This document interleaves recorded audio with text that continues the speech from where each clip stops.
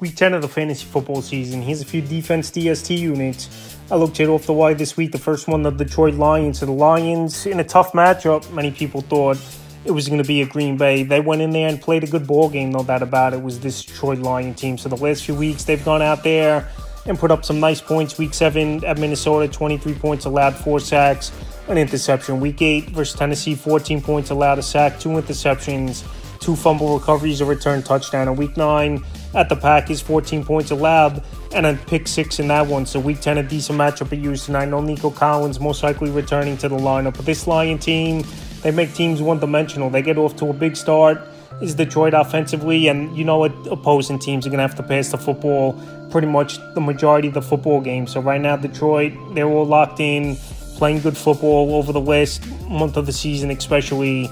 And this week with a middle-of-the-pack matchup, I still think they're DST that help fantasy owners. And they're out there in 53% of fantasy leagues. The next DST is the Atlanta Falcons. So the Falcons is a one-week streaming option. I think could be a decent option for fantasy owners this week. So they had a decent ball game, I thought, versus the Dallas Cowboys. And this week, a good matchup at the Saints that give up the 5th most fantasy points to defenses on the season. So Week 7 versus Seattle, 28 points allowed, a sack. Week 8 at Tampa, 24 points allowed with interceptions, a fumble recovery. And Week 9 versus Dallas, 21 points allowed and 3 sacks. So the problem has been sacks all season long for this Falcon team. Only 8 sacks on the year. But New Orleans, they've had trouble scoring the football and putting points on the board and winning games over the last 7 weeks. So this week, a great matchup for Atlanta. Like I said, right now they're playing good football, winning 2 in a row and winning 5 out of 6 is this Atlanta Falcon team. And their defense has definitely improved. So right now, if you need a streaming option, they're out there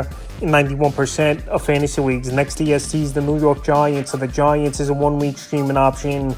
Obviously, a great matchup with the Carolina Panthers where they can't do much. And this Giant defense, they're amongst the league leaders in sacks, but they give up a lot of points and don't create turnovers. Week 7 versus the Eagles, 28 points allowed, 5 sacks. Week 8 at Pittsburgh, 26 points allowed, 4 sacks, a fumble recovery.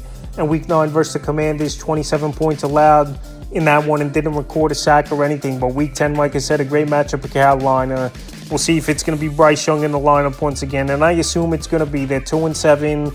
They're actually coming off a win with Bryce Young in the lineup. They traded away Deontay Johnson. Jonathan Brooks possibly could return to the lineup as well this week. So I think this New York Giant team could go out there and be a decent option. And they're available right now in tons of fantasy leagues. 95%. And the final defense DST I looked at off the wire is the Arizona Cardinals. So this Cardinal DST, they've actually played a little bit better over the last few weeks, is Arizona in terms of turnovers and making plays. Week 7 versus the Chargers, 15 points allowed, 3 sacks, 2 fumble recoveries. Week 8 in Miami, I know they gave up 27 points, had a sack and a safety. And Week 9 versus the Bears, 9 points allowed, 6 sacks and a safety. So they've been safety specialists over the last couple weeks. Is this Arizona DST, available in 97% of fantasy leagues. I know it's not a great matchup versus a pretty good New York Jet offense. Aaron Rodgers, Devontae Adams, Garrett Wilson, Breece Hall. But turnovers definitely have been an issue this season for Aaron Rodgers, something we obviously haven't seen throughout his NFL career. So right now, Arizona, more of a deeper league ad and thin options on the waiver wire for the defensive unit. So right now, Arizona is more of a deep sleeper and deep league ad. So that's a few defense DST units I looked at off the wire for Week 10 of the fantasy football season.